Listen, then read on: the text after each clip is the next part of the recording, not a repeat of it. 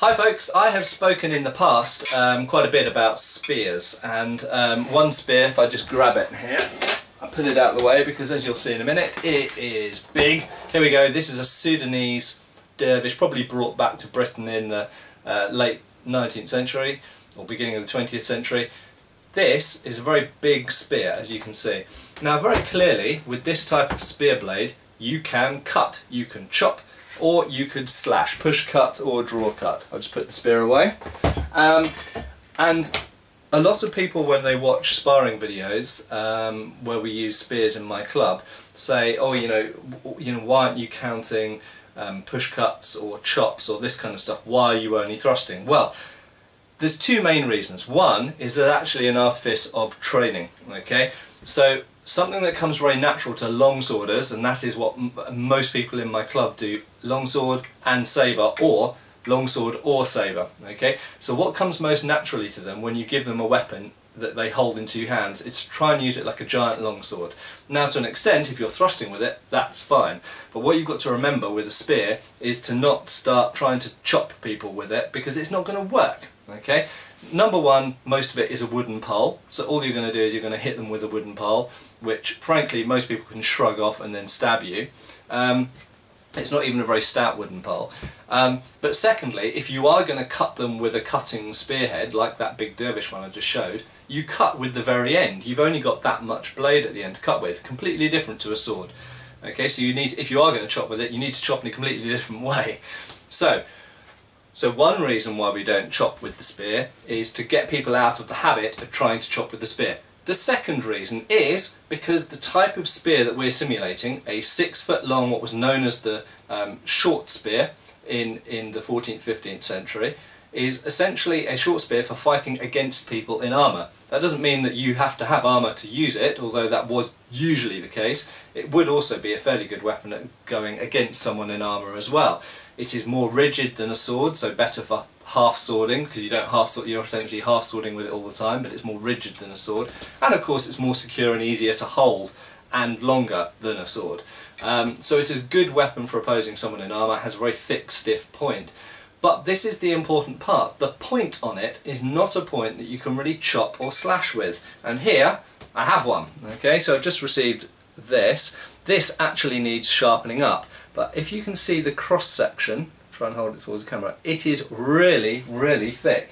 This is essentially a cross. Okay, so we've got a mid-rib going up here, and then of course the edges. Now, the edges, absolutely, they can be edged, but the edges are really to assist in penetration. Okay, they're there to essentially scissor the mail or cut the gambeson as it goes in, and to assist that point going in. This is not something that is going to chop. Yes, you could hit someone with it, but it's not really going to chop into them because it's the wrong shape. If you can see, it's got this massive midrib, so the blade goes like this, yeah, towards the centre. You might, if you hit someone, if you took your spear offline, which of course is a bad thing to do, if you take your spear offline, brought all the way back and went BAM on someone's head, yes, it would really, really hurt them. However, most of the damage it would do is actually from the percussive effect of hitting them with what essentially is like a little mace on the end of a long stick. Okay, you're hitting them with leverage and with force. It's not going to chop through them. It's not that type of blade. This is absolutely a rigid, armour-piercing, reinforced point for jamming into mail and gambeson and gaps in plate armour to stab someone.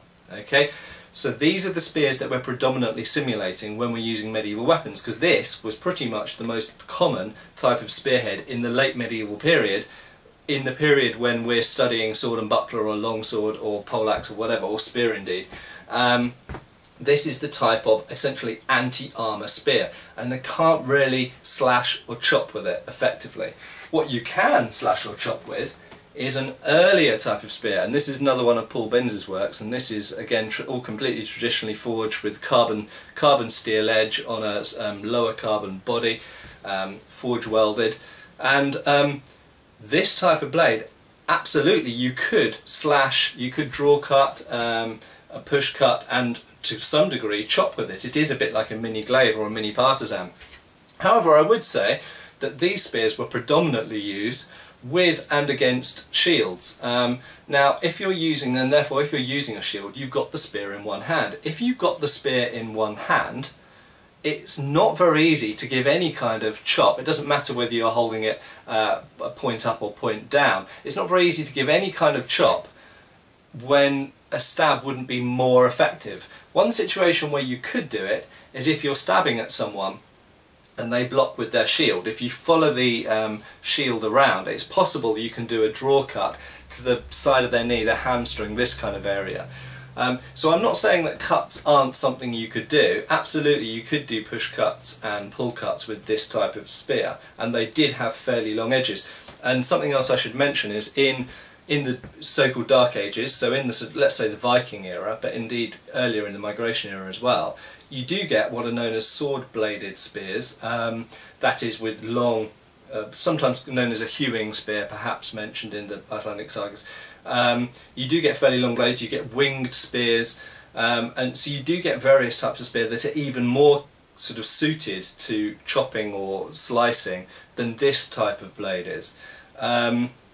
So I think definitely spears were used for cutting and chopping in some situations, particularly when you're holding the spear in two hands, because then you've got the leverage to be able to do it. If you're using the spear in one hand, not so much. Maybe a push cut or a draw cut if you miss your thrust, or if you thrust and see that on the way back you can do a draw cut with the edge.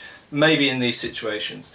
But yes, the main point is that when we're representing the short late medieval spear, it has a great big fat armour piercing point on it that is not going to chop or really even to push cut or slash, because the edges are too thick on it. Okay, they're going to be meeting at almost 90 degrees and they're really there to assist the thrust. Cheers guys!